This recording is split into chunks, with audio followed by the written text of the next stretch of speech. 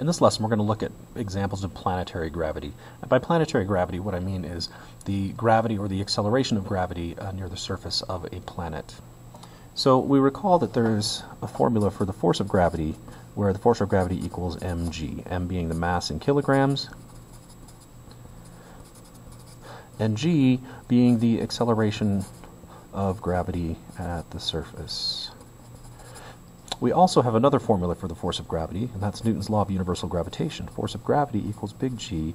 Here I'll use a big M for the mass of the planet and a little m for the mass of an object over r squared, where r is the distance between centers of the two objects. Now, for an object that's near the surface of a planet, r essentially becomes the radius of that planet. Because both of these formulas give us the force of gravity, we can set them equal to each other. So what I have is mg equals g, mass of the planet, mass of the object, over r squared. And then you can see the mass of the object will divide out, giving us the equation for the acceleration of gravity, big G, mass of the planet, over radius of the planet squared. So this is formula for the acceleration of gravity near the surface of a planet.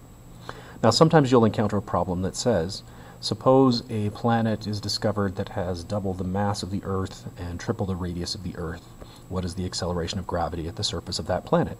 For that I can remember this, g, little g equals g mass over r squared. So for the Earth, it's big G, mass of the Earth over radius of the Earth squared. So my new planet, planet X, is double the mass and triple the radius. So I simply plug these into this formula, little g on planet X equals big G, double the mass over triple the radius squared.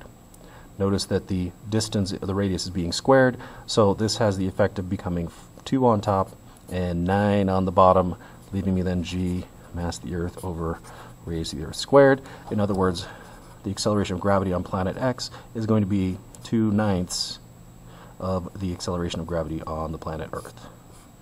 Something like that. So that's one way that you can solve these types of problems. Another example of a planetary gravity type of problem has to do with what we call escape velocity. Now, escape velocity is defined as the velocity at which, if you were to propel an object with this velocity, it would simply move away from the planet and never return. It would be fast enough to escape completely the effect of gravity. What that means is, so if I have a planet here and I have an object here and it's moving with just enough velocity, we'll call that V escape, there we go. So the escape velocity. So what's going to happen here, it has just enough, so as it moves away, of course gravity is going to be pulling back on it, it's going to be converting kinetic energy into gravitational energy.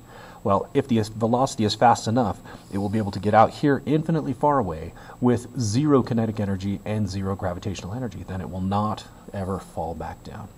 So to find an expression for the escape velocity, what we do is we do energy initial equals energy final. It's just a conservation of energy problem. So the initial energy, this has kinetic energy, 1/2 mv squared, and it also has gravitational potential energy. So, but we're going to look at this in the universal sense. So gravitational potential energy, we have two different expressions.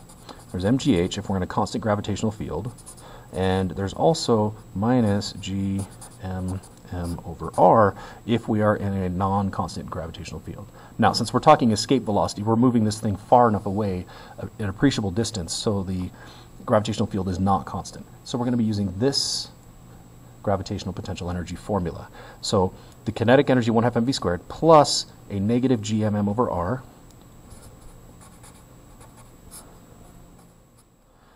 that's our initial energy right there.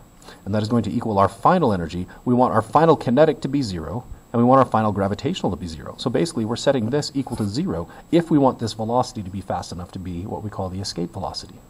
So now I simply solve this for v, the escape velocity.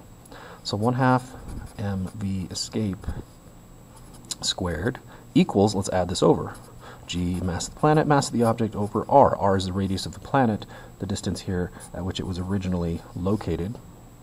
And so notice that the mass will divide out, mass of the object, and this 2 will come up on top. So I have escape velocity squared equals 2 g mass of the planet over radius of the planet. I simply square root this to get the escape velocity. This is an expression for the escape velocity.